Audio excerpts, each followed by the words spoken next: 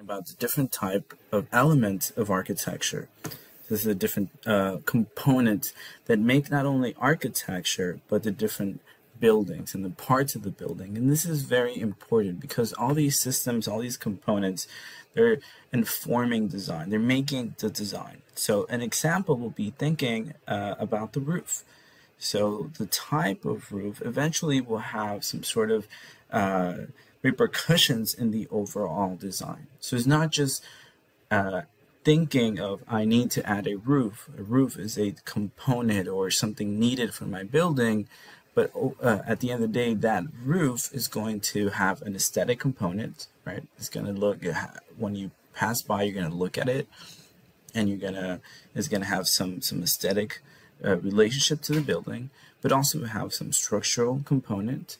And we'll also have sustainability, we'll have water protection, has all these different components that or relationship to that building. So it's not learning just the components, but understanding that eventually they're going to be part of the design of the building. So any component that you see, you have to sort of think about it and say, what was the design principle that kind of led to the usage of this component? So think about the room that you're in. There's most likely a window, a door, roof, ceiling. So is there carpet? Is there hard flooring? What is the window that you're looking at? What is the type of light fixtures? All of those are components that make up the whole room and building that you're in. But at the end of the day, those were part of the design process that led to where you are. All right, so throughout this class, it's not just about learning the different components, but understanding that they inform design. And so they are assembled together into all these different to make this architectural projects. And usually the largest of these components, they really create this predictable way that the whole building starts to correlate, right? This idea of patterns that we start to find. So we're going to look at different components.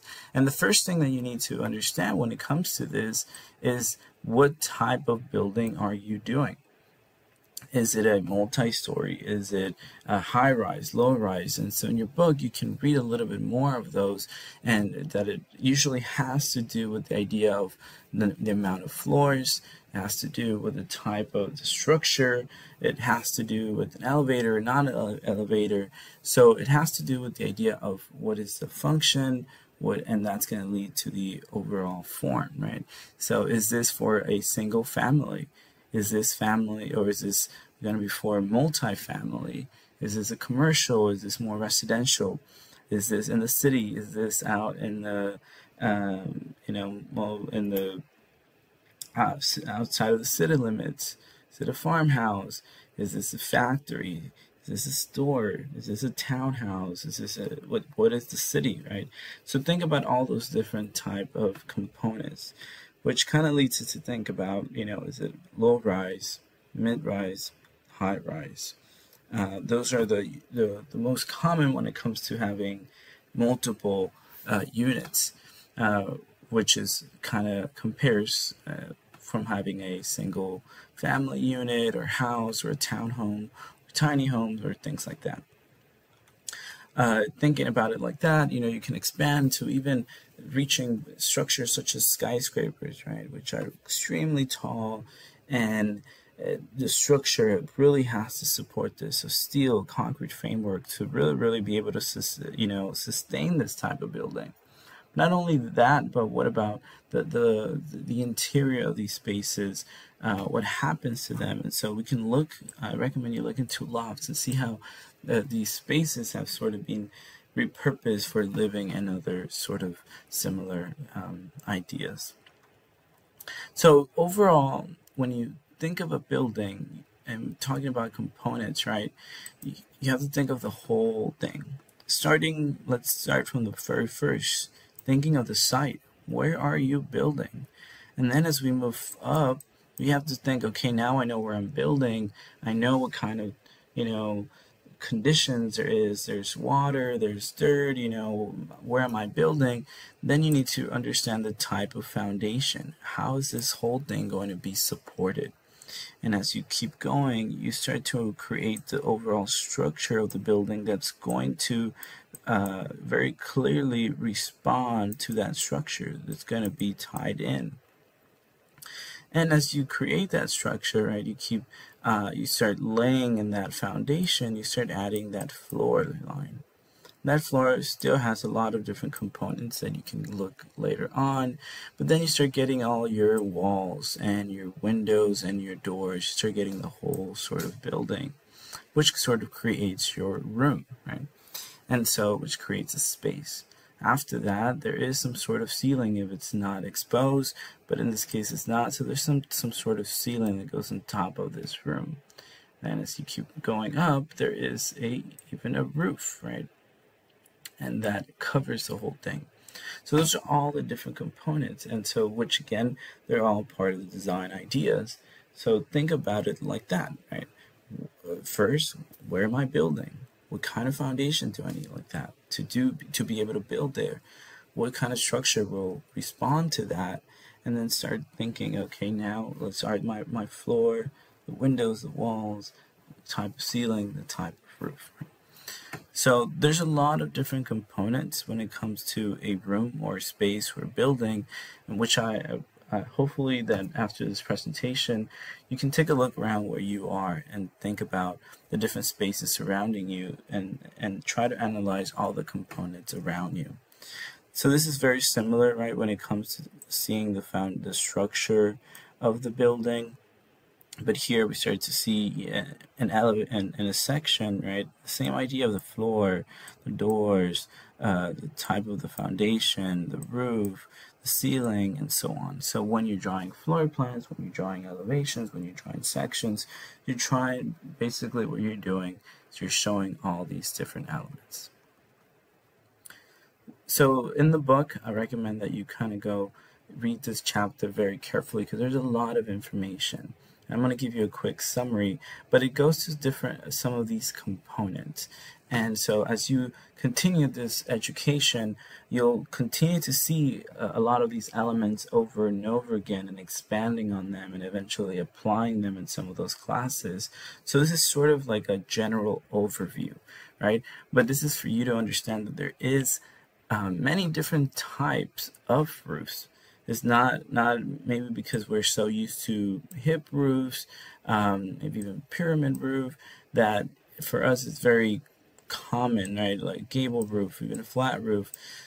We think of a house having those types of roof, and that's fine. But it's important to understand the complexity and that there's all these different, and they all have sort of different solutions, different responses, and different design ideas. So continue reading into those, and if you want to see some of these more, how they look in real life, you can just simply Google any of these and you can find a bit more of how they look. An interesting thing that you can do is to, after you study this, find out what is the type of roof in your own house where you're living. That could be something interesting that you can do. Besides knowing the type of roof, there's always going to be a structural and a construction side of this. In this case, on the left, we can see all the different names and as this roof is being labeled, right? This becomes the valley, this becomes the ridge vent, right? This becomes part of the hip, this becomes the rafters, the ridge vim, and so on. And again, you'll expand more on these as you move forward, but it's important to understand that it's not just type of roof, but knowing, eventually understanding the different types of components that make up the roof. And not only the names and the labels, but understanding that within the same roof, there's all these levels of layers that are meant to protect, to defend, and to allow for a breathable roof as well. And so understanding that there's within the component, there's even more components. Something else that will be important as you're building is understanding arches and vaults.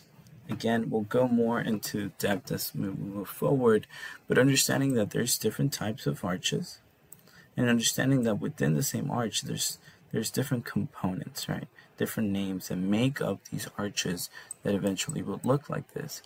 And arches, most of the time they have some sort of connection to a specific culture or a specific style. So again, it's not just adding or creating an arch because you have to.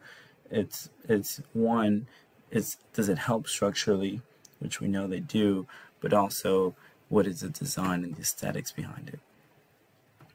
And so combining that idea of arches, we get the idea of vaults, which is very, very similar. If you see the arch here, so imagine there's multiple of them just being combined till it creates a 3D form of it. So it's like an extruded version of the arches, which again, there's different kinds and there's different reasons to do them aesthetic and structurally.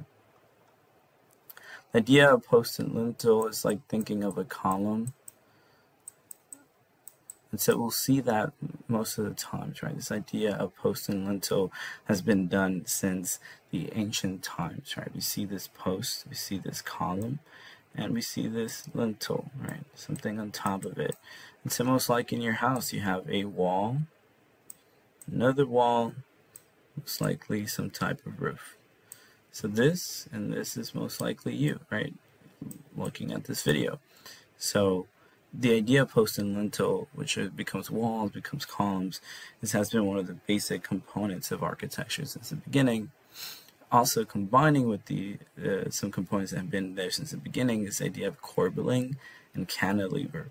So corbelling has to do with slowly moving each of the component, in these cases, piece of stone, brick, right, to create a type of arch, right? This is still done, but now it's more common to see arches. But something that's very common even to nowadays is the idea of cantilever. Cantilever comes, it's sort of the idea of how much span you can have without any support, right? So logically in your mind, you're thinking, right now it needs some sort of column or some support here in order for that not to fall. But there is, this is where engineers and, you know, all the analysis comes in, where there could be not the need for some columns here. And so the idea of cantilever becomes also a part of the structural design of architecture. Combining with the idea of structure is what types of trusses and space and space frames could be used to create very long spans. So everything in architecture or in designing has to do with creating spaces. So would you want to have a room that, you know, has a lot of columns, or would you like a room that has an open space, right? Maybe if this is a basketball gym, maybe you need more space. Maybe these are classrooms and you want smaller classrooms, maybe that's fine.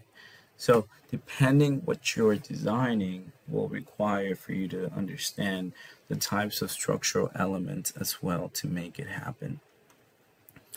And so sometimes it doesn't have to be something that is fully structural in the sense that it's meant to just make the building stand, but also what are some elements that could be structural, but also they're helping with the idea of shading, with the idea of creating the space to be comfortable. So if you think about it, there's a lot of different components when it comes to architecture. So in conclusion, when you look at an elevation or a floor plan, what you're really drawing is all these different components. In the book, if you continue to read the book, you'll see that there's a lot of different topics or elements that are covered there, such as the different symbols of windows, doors, columns, and so on, right? But at the end of the day, the whole goal is that you can create a building that is fully finished, complete, having all these elements working well to create a well-done building, functional in form. And at the end of the day, you'll be able to label them and say, this is this element, this is this. When you see it in floor plans, similar, right? This is this element, this is this element, and so on. I do want to end thinking about the site. like I mentioned in one of the first images, this whole thing starts with the site. So it's important to think, how can you also enhance or respond to the site? How are you placing your building in relationship to the sun? Are you creating some open spaces for people to gather? Are you creating walkable areas? Are you creating some structures that are more for, social and rest and to create shading? Are you manipulating the nature and the trees to sort of create, a good atmosphere in the space? Are you creating some sort of decorative elements that could also provide structure, shade, and comfort to the people living there or using this space? There's a lot of different components, but I would like for you, as you finish this video, to take a moment and think about the room that you're in, the house that you're in, the different components, and the design ideas that led to that. Why do you think the window is in that wall and not the other one? Why do you think they chose this material and not this other material? Start thinking of all the different components that make your own design where you live or where you work, and think, could there have been a different option? Could there have been a better option, in your opinion, to make this different components that could have made the project even better? Thank you for watching.